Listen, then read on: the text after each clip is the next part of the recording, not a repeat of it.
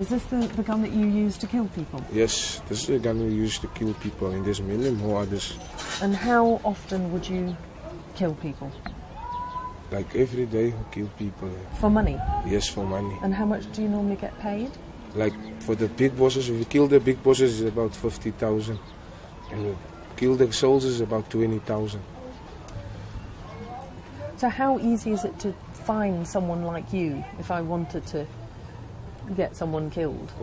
How easy would it be to find you? Like I said, every second guy here have a gun here by us. So it won't be that long to get someone like me. Just pick up the phone. And how much planning does it take? No, not for me, not much planning. But Tell you me have to how plan. much time? You have to plan. But I give you like a week. As much as a week? Yes, I give you for a week. Could you do it in less time? In less time, if I see you anytime during the day or the night, and I've got the gun, I must kill you because you're going to kill me if you see me. And do you have a shortage of bullets, or do you find you've got enough ammunition? You can get ammunition from... Yes, we buy ammunition from different areas, different people. And do you know what would happen to you if you were caught? Yes. You're not worried about that? Yeah, we're not actually worried about it because we know we're going to kind of come out again.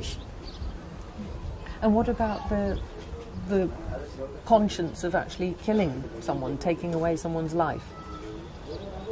It's for money, and I must look after my family, so it's not that hard for me to kill someone. Is there any job that you'd turn down? No, there's no job I turn down ever. So if someone asked you to kill a woman or a child, would you think about that? Yeah, I'll think about that, but if I have to kill you, I must kill you.